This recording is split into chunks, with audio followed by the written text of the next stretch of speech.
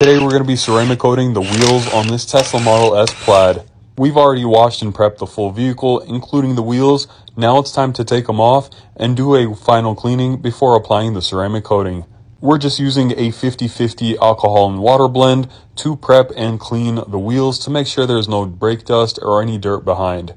Then we're going to apply the wheel coating to the applicator pad and apply it on the wheel. Simply let it sit for about 30 seconds or so before wiping off the excess residue.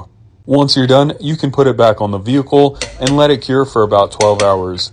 Ceramic coating your wheels is going to make it much easier to clean and maintain them and help reduce the amount of time you're squatting down and brushing those barrels.